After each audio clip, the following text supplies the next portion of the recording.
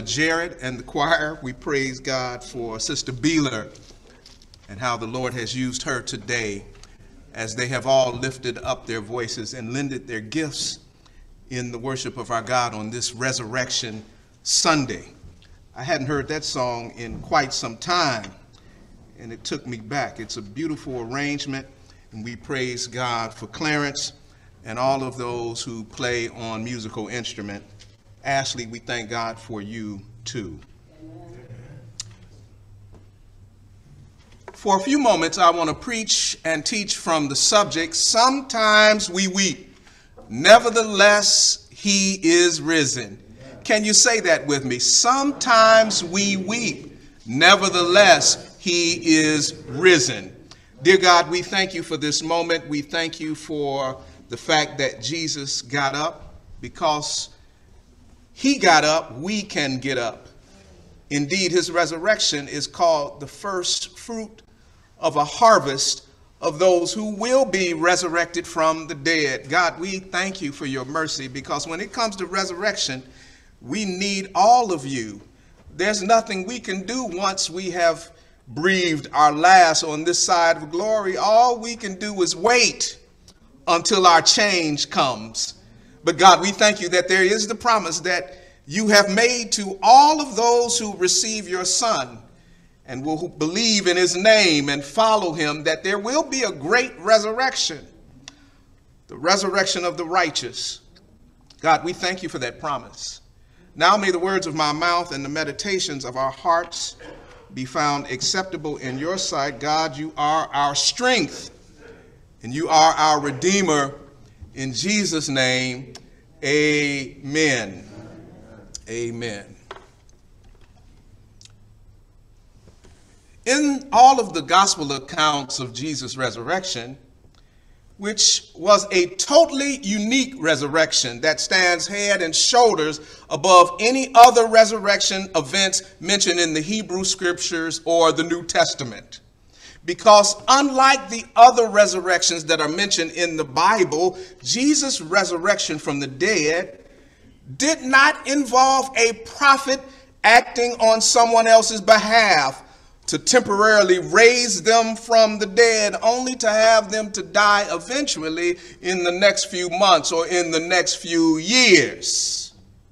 This resurrection was a one-of-a-kind and first of its kind occurrence, wherein a person who was murdered, executed, had the life and life's blood drained out of them. You know, we love singing, I know it was the blood. I know it was the blood. I know it was the blood for me. One day when I was lost, he died upon the cross. I know it was the blood for me. We like singing those kinds of songs, but do you really think about the lyrics? That was Jesus' real life's blood being drained out of him as he bled out on a Roman cross, killed by religion gone bad and an out-of-control Roman Empire. And after 3 days of being dead, Jesus comes back to life, lungs filled with air again, systems, internal systems on go again, without any other human intervention, without the insertion of human agency. And this resurrection event, including John's version of it, which we have just read partially, this event is so out of pocket and beyond our abilities to categorize what had happened that John's account fumbles around, just like all of the other gospel accounts, as he and the other authors were trying to explain that which cannot easily be explained in human terms. I mean, this event was not science fiction, though it sounded like, or it seemed like something H.G. Wells or Jordan Peele would have thought up. This did not happen because of special effects or CGI making it happen. No, a person who was sure enough dead in living color in 3 dimensions, but sure enough dead for an extended period of time, began breathing again and walking and talking again, just like he had prophesied that he would. Never to see death again. Jesus never died after that. Never to stop breathing again. Never would his body cease to move and function again. In fact, after he rose from the dead, his body seemed to be able to do much more than it could before he died. He suddenly appears to the disciples, some of whom are doubting. They're in a closed upper room, and yet he comes in without having to knock on the door. But yet he still is physical and tangible enough that he eats and drinks with them after he has risen from the dead. I think because Jesus' life, death, and resurrection were so mind-blowing and disorienting to all who experienced it and heard about it in that day, John and the other gospel writers had a hard time describing and putting into words and into proper sequential order exactly what happened and how it happened. Consider the fact that John's gospel of what happened on that resurrection day, John's account of how it occurred, John's account is slightly different from the other accounts in the synoptic gospels of what took place that first Easter. All of the writers struggle to explain the mystery of all mysteries. Life, death, and resurrection are the greatest mysteries out of all the mysteries related to human existence. I mean, don't get me wrong, all of the essential facts in all of the 4 gospel narratives are telling a unified story. Jesus was betrayed by Judas.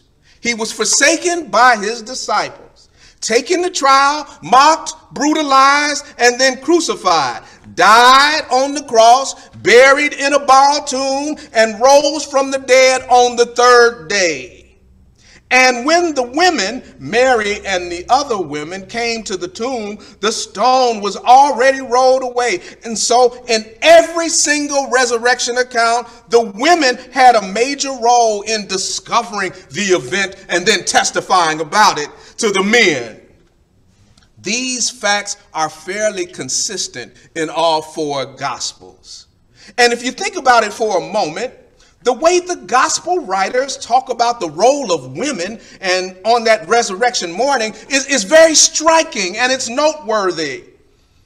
And it's very convincing as we think about the validity of the resurrection report, because not too many men in their right minds, especially at that time, and a few men today, would have made up a story that gave women a starring role in the story, especially given the patriarchal society of the 1st century, where women were considered not much higher than children, and they were considered as property.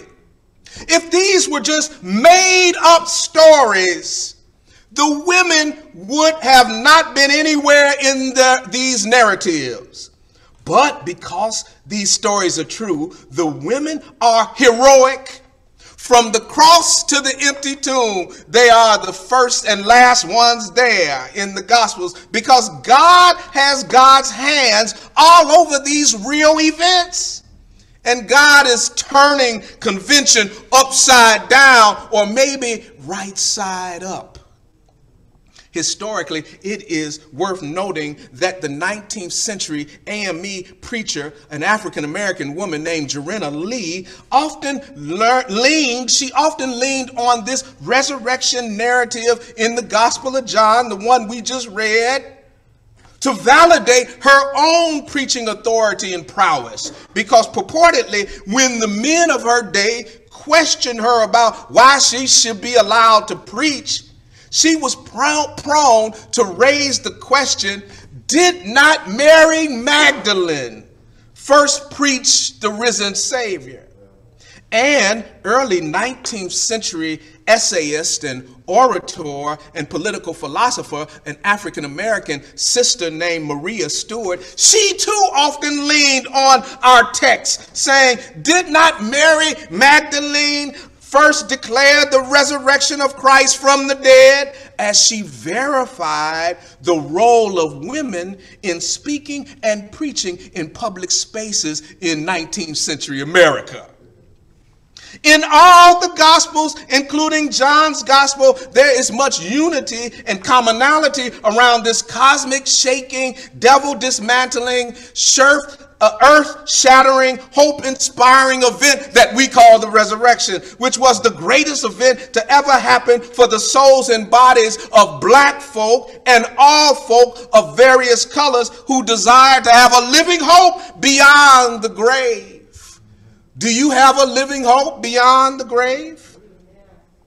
Hence, we do not have to doubt these stories, because not only do the Gospels agree that the women were there and shared the good news, but they agree that there were angels present.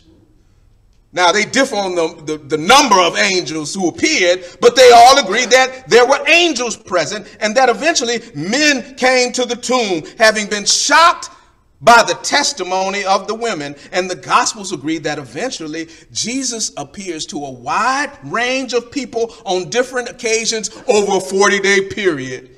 And they are unified. The Gospel writers are unified in that initially many folk who saw him did not recognize Jesus.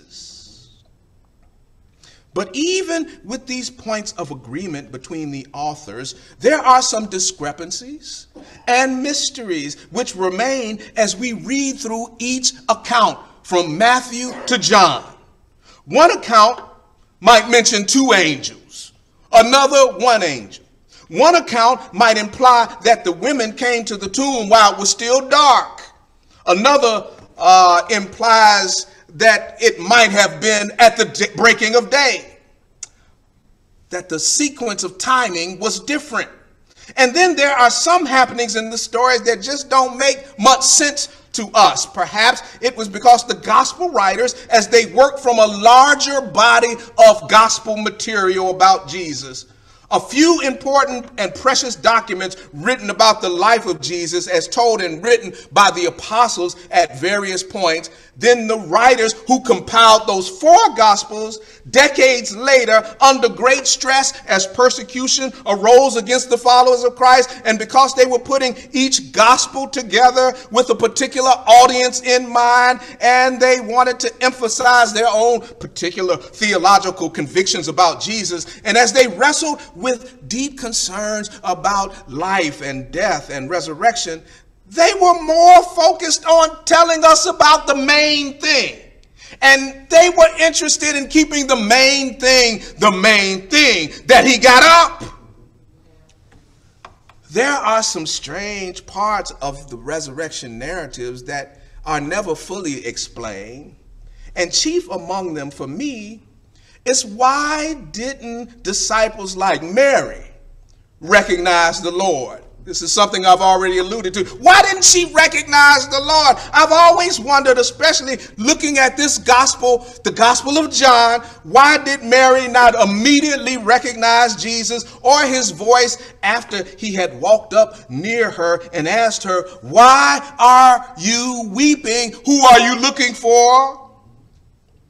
But as we think about the Gospels, this one in particular, as I think about it, I had an aha moment in reference to that question, especially as I studied this text. As I looked at this text again in my studies, I discovered that perhaps maybe the answer was always right there in the text as to why she couldn't recognize the Lord. Maybe the answer was always in plain sight, right in front of my eyes. The negativity that was impacting her view and what was right in front of her eyes. Could it be, given how things are described by John, that she could not discern the identity of the Lord that morning because of the combination of the shock that she was still experiencing for the last day or so, the last few hours, the shock of seeing her best friend, her Lord, her teacher and spiritual leader and Messiah crucified publicly. Could it have been the shock? But more importantly, and this is when I had my aha moment, more importantly, for preaching purposes this morning, could her vision not have been also affected? Could it have been affected because of the deluge of tears, the tears that were flooding her eyes? You see, as John describes the event in our text, John tells us that Mary Magdalene, she peered into that tomb. And as she peered and looked into that tomb, she was crying almost inconsolably. You see, the text John uses a Greek word, kleo. Can you say that with me? Kleo. This word means intense sobbing. If you are engaged in kleo, you need a whole lot of Kleenex to deal with your kleo. Because kleo didn't mean that one was simply crying just a little with a tear here and there. This Greek word meant that one was boo-hooing. So perhaps because she is sobbing and is so distraught and overwhelmed with grief and shock and trauma, after all, she is at the grave site of the man who had cast 7 demons out of her, according to another gospel, liberating her from demonic possession and mental illness. Has Jesus ever set you free from something? Has Jesus ever liberated you from something? Something awful, something repulsive, something restrictive, something limiting, something hellish. And yet the Lord came into your life and gave you hope through his word. He gave you help through his people. This was the man who gave Mary Magdalene purpose and meaning and wisdom for the last few years. And now, not only had he been publicly executed, killing her hopes and dreams, killing the Lord who she loved, but in her mind, from her perspective, someone had disrespectfully removed the body in the darkness of the night without telling her or any of the women who were with her, any of her sister friends. None of them knew, and she couldn't take it anymore. She comes to a breaking point. Sisters and brothers, whenever we are dealing with subjects as deep and as profound as life and death, especially the life and death of our loved ones, and then add the implausibility and incredulity of a possible resurrection in the mix, an event the Gospels writers were struggling to explain, then, like Mary, the possibility of a real resurrection is the furthest thing from our consideration. And when we are grappling with such issues, with issues of displacement and sickness and hurt and trauma, sometimes Easter celebrations and resurrection talk can seem unreal, like religious rituals and fables meant to get the church fired up so that we can add more members to the roll on Easter morning. So my question is, on this Easter, as we think about Mary, as we think about how the gospel writers were struggling to explain this event, on this Easter, are you really able to take in what the implications of Jesus' resurrection are for you and for your family and for your circle and your friendships and your relationships? Or is your vision obscured like Mary's because your soul is weeping today and your soul is overwhelmed? When so much in life is up and down and wrapped up in one trauma after another, then our souls begin to weep. We might not tell anyone. We might not even really know it ourselves, but our souls can cry. Is your soul weeping this morning? When our souls are weeping, we are left unsteady and disoriented, out on our feet like a punch-drunk boxer. And when we are in this unstable state, this emotional state, resurrection talk doesn't make much sense. We cannot fully process it. It sounds like gibberish or some fanatical fantasy. It sounds like talk of another language. I never will forget the day. This day happened in 1986. Though I cannot recall all of the details of what I was doing the moment I experienced this event, I will not forget the day. I had taken a break from college. I was working a part-time job cutting fish for a living. I cut it for a large grocery store chain in Chicago called Jewel Foods. It was like Myers or something like Kroger's. I cut fish for a living, and I worked in a department that worked hand in hand with the butcher department. And at that time, we still actually cut whole fish and filleted whole fish. And there I was one morning in 1986. I had gotten to work early, and then I was getting down to business. The store opened, and I was cutting a fish. It was about maybe 11 a.m., and we had a radio on in the little area in which we worked. And I happened to hear on the radio that someone had been murdered in a house on the southwest side of Chicago. And so then I was listening a little bit more attentively. And then they gave the address of where the body had been found. And as I listened to that address, I said, I think that's the same block as my best friend's house. And as the more I listened, then they explained the victim and how she was found and her name.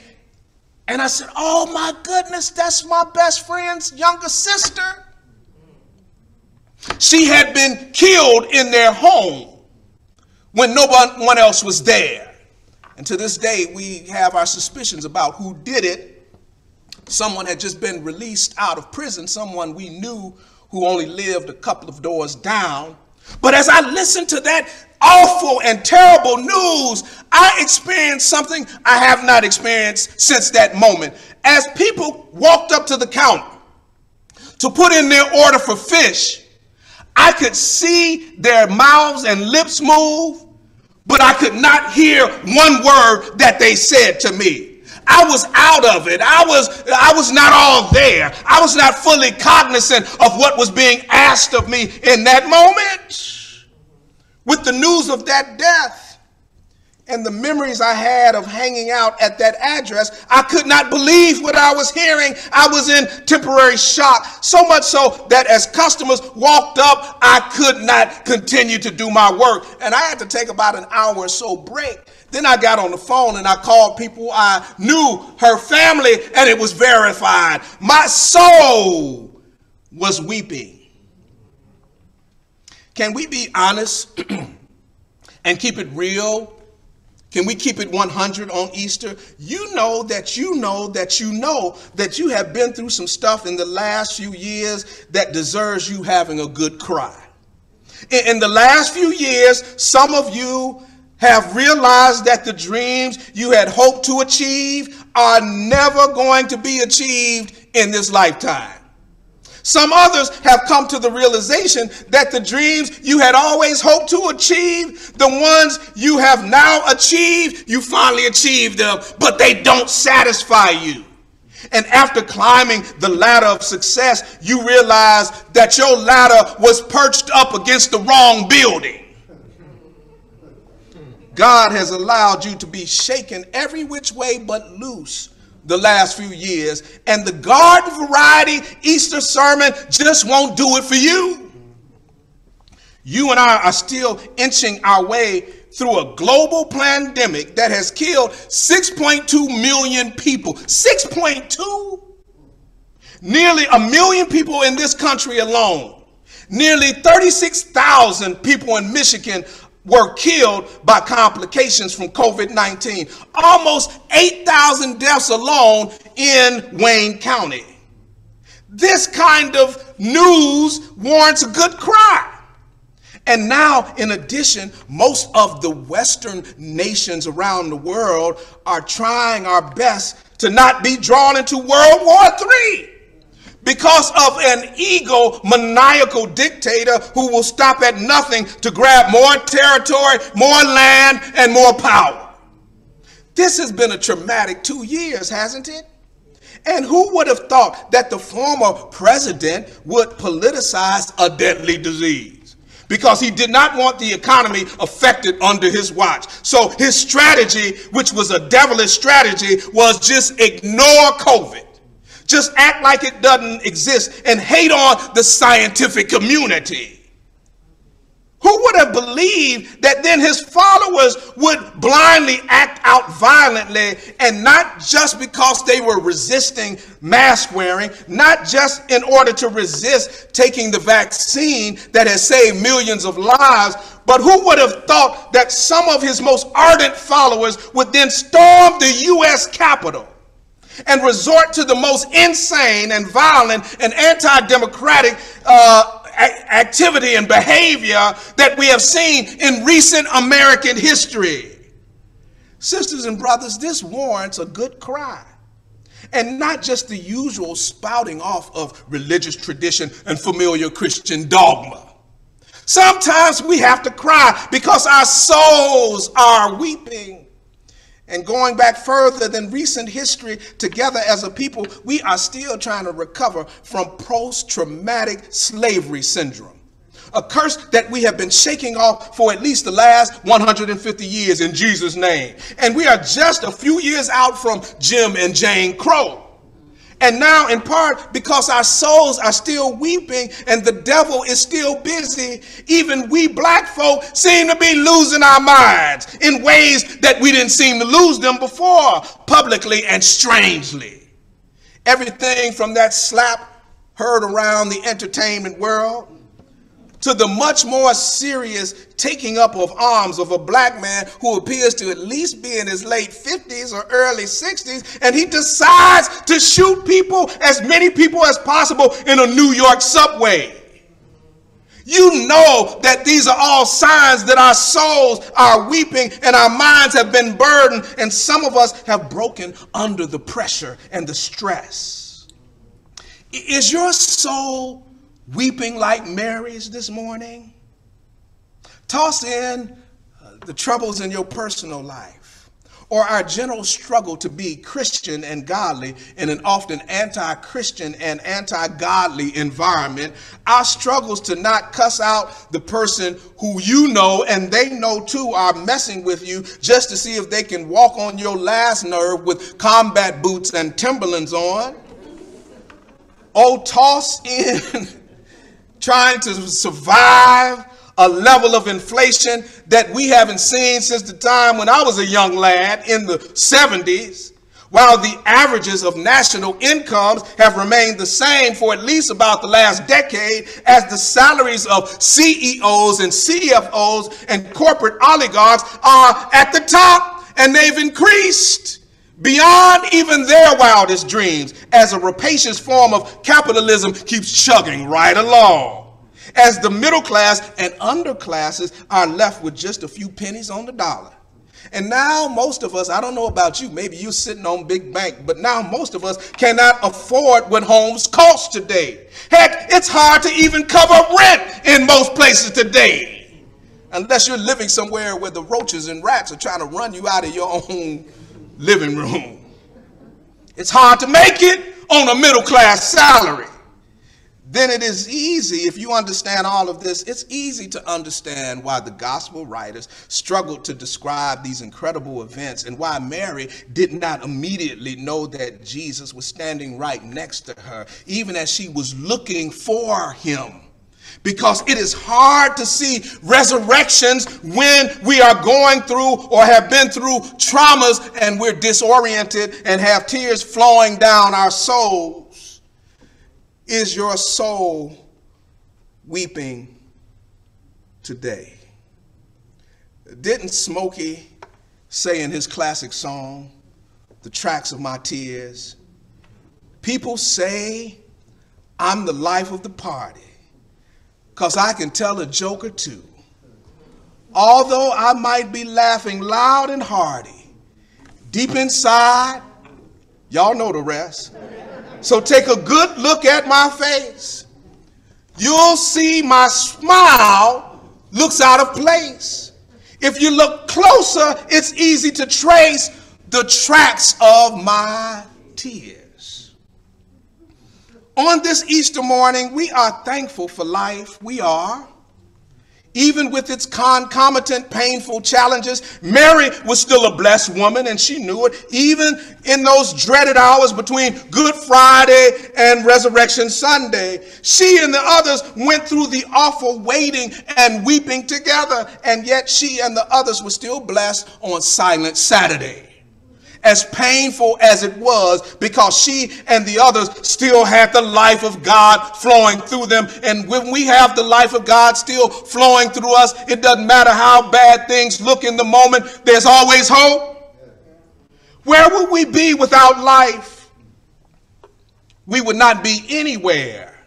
We would not have anything, because absent of life, there is nothing. I'm talking about for the unsaved. There's nothing. And nothing just won't do, especially if you've already lived once. Nothing just brings on the flaming torment of nothingness and regret and deadness. And yet, Mary and the others still had a modicum of peace and joy because they were still alive, even in their pain and suffering. Glory be to God. Life is the force that opens the door to countless possibilities and experiences. Life brings the possibility of both new joy and new hurts, love and hate, sunshine and cloudy skies, a new start and an old trail, a new song and the same old tune. Life is the open door to all kinds of big possibilities, and life in general, and human life in particular, is strange. It's a strange gift. It's a priceless gift. It is a gift. Life is a gift, meaning that it does not originate with us. We didn't create it. Life has been given to us. We have been blessed with it. We have it, and all that's attendant with it. Nature deposits seeds here and there and everywhere in the spring, and they are nourished in the soil. Underneath the surface, while most of us aren't even watching, the seeds begin to open up because life is at work in them. And as the spring wind and the heavenly zephyrs of creation move rain and pollen and other kinds of seeds to their right locations for the purposes of fruitfulness, for crops, for harvest, or just to make the world more beautiful with its flowers. And then babies are born in the human family. New animals and other creatures are born and come on the scene. All indicative of the fact that life is at work and life does not stop. You can smell life in the air. You can see signs of it everywhere because it's a gift. Are you thankful for this gift? But here's the thing. Sin has crept in. The world has become corrupted. And God said that with life there would also be death. Paul said that with life comes a burdensome, groaning quality with it in Romans 8. All of creation, Paul says, groans and seems to be on a celestial and terrestrial teeter-tottering experience of instability because death is a part of life for now. At the back door of every person's experience of life waits death. Like the whale in the novel Moby Dick that tries to swallow everything up in its path. Borrowing religious philosopher Rudolf Otto's words, this is a part of the mysterium tremendum that we have to face as we wait on God, but also wait on death. But the good news is, as I take my seat, and there is good news in the text and in our lives, though Mary has tears in her eyes and death seems to have won the day, the tables in our text and in our lives are beginning to turn. And God is the one overturning tables again. With eyes full of tears, Mary encounters two strangers dressed in white clothing. They are sitting on the spot where Jesus' body had been lying. She is standing outside of the tomb looking in. And these two who are sitting in the tomb try to make an emotional and spiritual connection with her because they are not ordinary people, though for some reason they look ordinary to her. Woman, why are you weeping? This is more than a rhetorical question. It is a question that might help Mary begin the spiritual self-analysis that she needs to gain, that she needs in order to gain a different and new perspective on life. Every now and then, God sends us just the right person or people to ask us the hard and critical questions when our souls are weeping, so that we might snap out of it, so that our souls can be healed and stop weeping. Notice what they don't say to her. They don't tell her, Mary, don't weep. I know they sing that in that popular song. But these angels don't say to her, don't weep. They don't deny her her right to feel the way that she does. In fact, it makes sense for her to feel the way that she does, given the circumstances that she knows at the time. But they ask her so that she might engage in some self-reflection. Why am I weeping? She responds. Isn't it obvious? I've got good cause to weep. My hopes have been dashed because someone or someones have broken in, and I don't know who they were, but they have come along and taken the dead body of my Lord away, and I don't know where they've laid him. And everything that I had was wrapped up in him. Oh, sisters and brothers, when you build all your hopes on Jesus and upon things that are eternal, sharing the good news, living the good news, serving God's people, serving in the world, advocating for others, and lifting up others because love has lifted you, you are making the best investment of all, though it will wear you out sometimes, though you might have to weep for a season. Know that God's got your back. God's got God's people's back, even when they are wounded and worn and weeping. Even when we have reached the end of our ropes and hopes, because there's another level of protection. Because for those who have sold out for the Lord, especially when you are at your lowest point, I'm telling you as a witness, Jesus will show up in a special way just for you. In a way he doesn't show up for just anybody and everybody. Just to let you know that what you thought was destroyed, what you thought was dead forever, what you thought was lost, it is not lost ultimately. It is not dead forever. It was just put on ice. It was just put on hold. There was just a comma placed around it. But the sentence of that thing continues on. It's not dead forever. It was maybe reconfigured for you until the fullness of time when you could receive it. God has not forgotten what you've committed to God. God has not forgotten Mary, and God has not forgotten you. God will sometimes allow things to seem like all hope is gone, even for a disciple of Jesus, but right when we are our most disoriented and frustrated, all the way to the bottom of who we are, God will show up in that bottomed out place just to let us know that the best is still in view, and God has not forgotten any one of us. You see, after explaining why she was weeping to these two strangers, she senses someone walking up, approaching her from the rear, somewhere behind her. It's almost like she's got a sixth sense operating. David wrote, "Goodness and mercy will follow me all the days of my life." And she begins having a Psalm 23 experience and blessing through the Holy Ghost. Walking right up to her, there's the man who embodies goodness and mercy. And sensing this presence of goodness and mercy, the text says she turns. She sees this man, but cannot clearly see her through her tears. And immediately this third stranger asks her the same question as the first two strangers. "Woman, why are you weeping? Who are you looking for?" "Sir, if you've carried him away, please tell me. Where have you laid him?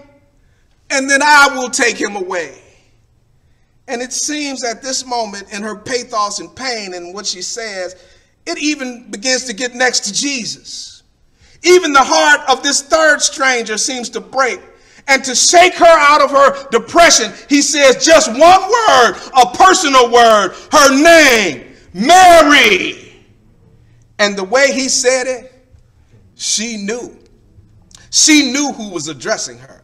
She knew who was personalizing her circumstances. Have you ever had the Lord to call your name? Have you ever had the Lord to let you know when you were at your lowest that he knew you personally and intimately and had your address, your birth certificate, and your divine social security number imprinted on his heart? Just by calling her name, Mary, the way Jesus had always called her name, he made the connection for her. And she knew that he who was dead, the one she saw crucified, the one who said it is finished, the one she had invested so much in, was alive again, never to die again. Then she fully turns and says, Rabboni, teacher, because this is what the resurrection can do for all of us. It can restore relationships and teach us that life continues on for the believer. You might be grieving the loss of some loved one, maybe your mother, your father, a sister, a brother, a good friend, your ace boom coon, a child. I'm here to tell you that the resurrection is personalized just for you. And if they died in Christ, they are not dead either. They are living. They are more alive now than they were on this side. And Calvary, I've stopped by on this Resurrection Sunday to announce to you and to me that, like Mary, sometimes we do weep, but don't lose heart. Keep living sold out for God, because even though we all weep, nevertheless, he is risen. Even though we all weep, nevertheless, he is risen. He is not dead. He's alive, never to die again. And if he is alive, you have hope. You have a friend. You have someone in your corner who makes all of the difference. And don't fret, because he is the resurrection and the life. He can bring back your peace. He can bring back your joy. He can restore your dignity, your liberty, your courage, and your faith. Just hold on. Take one day at a time and just claim every day, especially when life gets hard. Claim out loud so you can hear yourself. Just as Bill Gaither wrote it, because he lives, I can face tomorrow. Because he lives, all fear is gone. Because I know he holds the future, and life is worth the living just because he lives. And then one day I'll cross that river. I'll fight life's final war with pain. And then as death gives way to victory, I'll see the lights of glory, and I'll know he reigns. Because he lives, I can face tomorrow. Because he lives, oh hallelujah, all fear is gone. Because I know he holds the future. And life is worth the living just because he lives. We praise God for the gospel, even as we weep sometimes. Nevertheless, he is risen. Maybe there's one here today, you have heard the gospel message preached and sung, and now you want to respond by giving your life to Jesus Christ. As I say every Sunday, he will make your life brand new. What he's done for many others, he will do for you. Won't you come at this time? If you are in the sanctuary, we invite you to come. If you're online, we invite you to call area code 313-537-2590. That's area code 313-537. Thank you.